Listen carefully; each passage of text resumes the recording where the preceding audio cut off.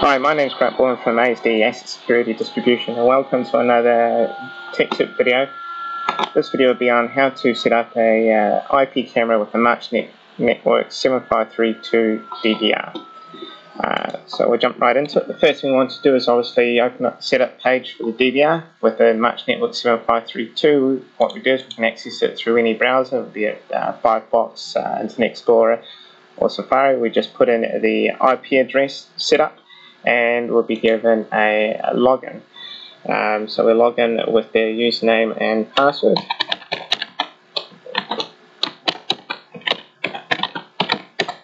And this will take us up into the setup page for that specific DVR. The first thing we want to do is to set up our network card. The March Network 7532 comes with 2 gigabit NICs in it. One for connection to the customer's network, and the other one obviously to connect through to the IP camera network to bring the IP cameras through. So we'll click on System, click on Network Interfaces, and you'll see here we have 2 connections we can choose from, which represent the 2 network connections on the actual DVR. So we're going to set up local area connection 2 as the network connection which all our IP cameras are going to connect to. Now normally for this type of thing we won't want to use a DHCP IP address, we want to use a static one. So we'll click on use the following address, and then here we'll type in an IP address that will be on the same range as all the IP cameras we are wanting to connect to. Subnet mask. And click add. And then we'll also set up any of our gateways or any DNSs that we'll connect to as well.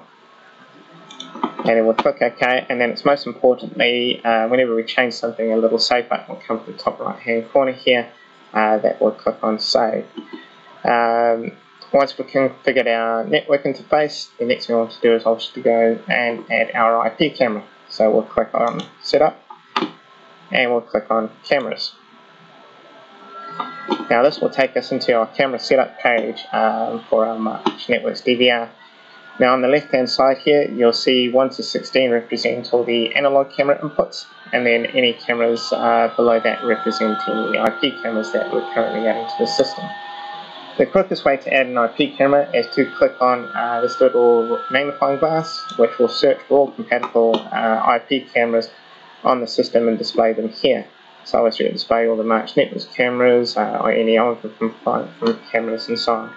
Now, as I've added most of our IP cameras on our network already to the system, it's only picking up the DVRs and an edge encoder that's sitting there. If your camera did appear in here, all you'd have to do is select your camera and click OK. Make sure all the details are correct, and that would add your camera to the system. However, what we'll do is we'll do it through the manual way. So we'll cancel out of here, and we'll click on the plus sign to add in our IP camera. So first of all, we'll choose our brand. So as you can see, the 7532 supports quite a few different brands, from Access to Infinova, IQ Envision Robotics, Onco compliant cameras, Sony and Samsung. So we'll choose a March Networks camera. We'll then choose the model. Again, all of the March Networks cameras are supported, so we'll choose the March Networks Megapix Microdome. We'll give the camera a fitting name. In this case we'll do training. Put in the IP address for it.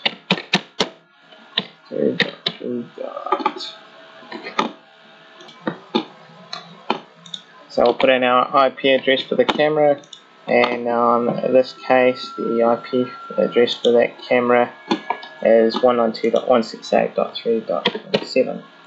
We'll give it a username and a password. As with all March Networks IP devices, the default username and password is admin without the password. So put admin and click OK. And then what you should see happen is all the settings will be filled in here. We won't be able to see the camera yet, as explained before. After you've adjusted any settings through the setup, you should always click on the save button, which is this little picture of a disc at the top here. And after I click save, you should see the camera pop up.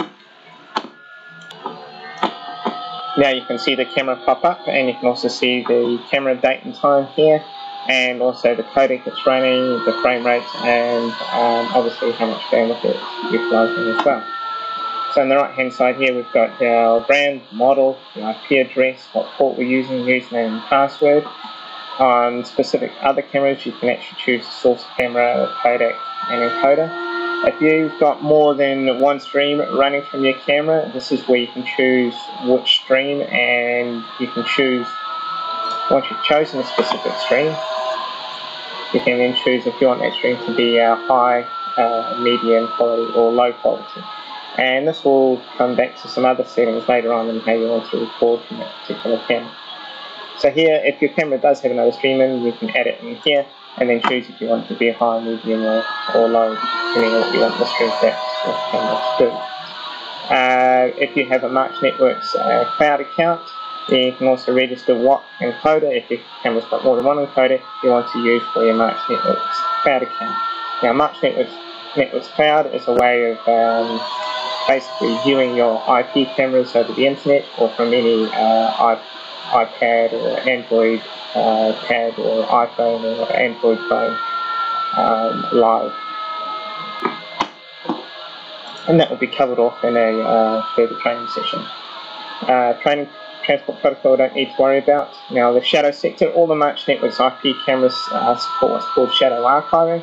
This means if you put in an SD card in the IP camera, what will happen is if the camera for whatever reason loses connection with the server or the 7532 DVR, it will start recording the footage onto the SD card on the camera, and then when the camera reconnects it will resync all the footage back into the DVR. So very handy as there's a bit of a redundant backup.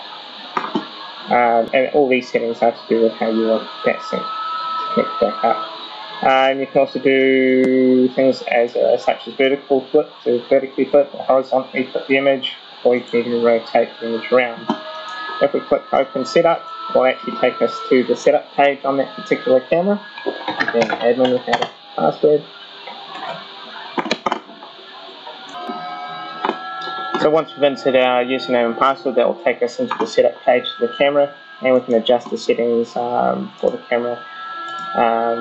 For example, the encoders, the sensors, all the settings for that camera on obviously resolution, frames per second, and so on and so on. And then when you finish, you can just exit out of it, and it will take you to the setup page for that camera on the DVR. The other things you can adjust is obviously things like the video settings, the sharpness, brightness, and contrast. At ASD, we recommend you don't change any of these specific settings, as you can adjust them for the lighting conditions as they currently are. But then as soon as those lighting conditions change, all these settings will be out of whack and the image will look awful and not as we expect it to at all. So once again, once you've gone through and adjust all the settings how you want to, you click on Save, and it will save all the settings, and now that camera is connected through to the DVR. The next stage is to actually set up some recording from that camera, so we're actually recording footage from that camera. So if we go back to Setup, and then we go to Scheduler. Now this is where we basically tell the system what we want to record from the camera, when we want to record it, and where we want to record it to. So at the top here you would choose the schedule that you want to apply to that camera. At the moment we just have one schedule set up, which is every day 24 hours. We choose the camera that we want to record from. If you're setting this up for multiple cameras, you can use the control key to select which specific cameras you want to set up these recording settings for. For the purpose of this training, we'll just choose this one specific camera.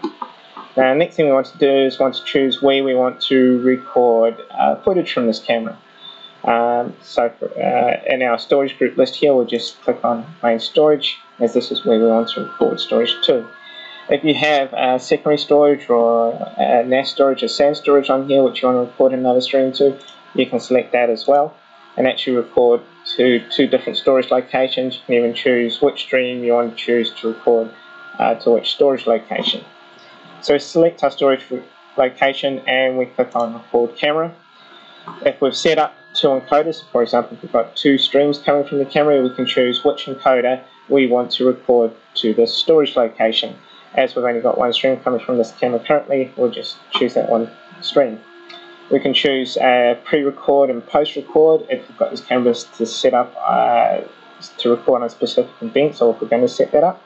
So this will record 4 seconds before an event or 5 seconds after an event. If the camera supports audio, we can choose to record audio. This camera doesn't. If we want to choose metadata, or for example, if there's any type of analytics built into the IP camera we're using, we want to see those show up on screen, we can choose to save the metadata from that particular camera. We don't want to do it for this particular camera. Or you can, if you've got some text insertion that you've set up to appear on the camera, this is where you choose if you want to include that as well. Now, at the moment, this camera is set up to record 24/7. However, if we want it to record only on specific conditions, this is where we can add in our specific conditions to set up when we want the camera to record on. So we'll click on the plus sign, and we get an array of different things we can use to set off recording. For example, alarms, and they can be any of your physical alarm inputs on the DVR, any custom conditions we've set up, or image behavior such as motion detection from this particular camera.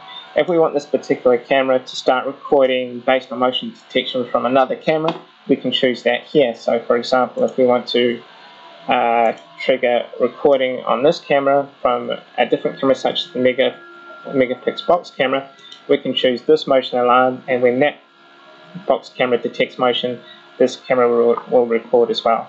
For the sake of this demo, what we're going to do is we're just going to record based on motion alarms from the specific camera, and this is where we choose it.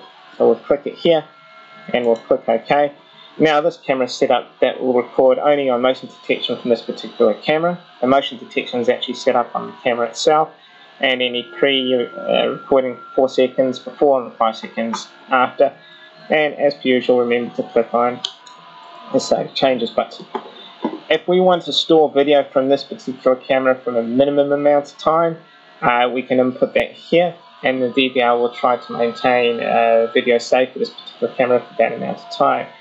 On vice versa, if we've got a maximum amount of time of video we want to save for this particular video, this is where we put that setting in, and it will only record up to that specific amount of days from the particular camera.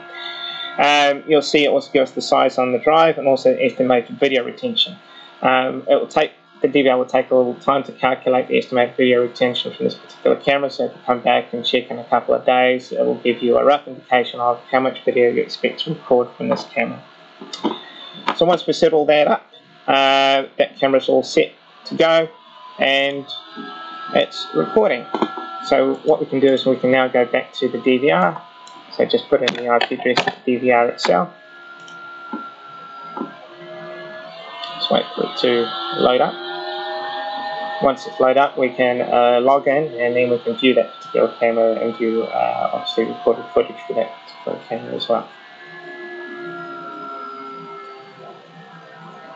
Just wait for it to load up.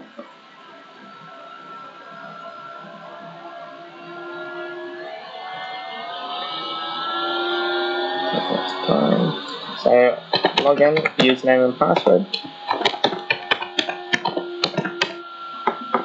and this will take you to the main screen of the command recording on the March Network 7532 DVR. If we click on our recorder here, you'll see all the cameras we've set up, including the one we just set up here, which is the training one. So now if we drag this up here, we can now view that camera and zoom in and have all the usual camera controls. Or if we want to load up to full screen, we can very easily. Or if you want to see any recorded footage on it, we can click our timeline and click on play.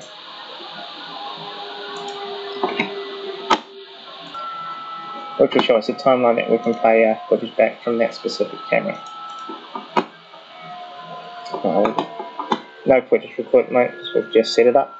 So coming from up with an error, so we'll go back through to live view. And that's how you set up an IP camera on the March Network 7532 DVR and set it up to record.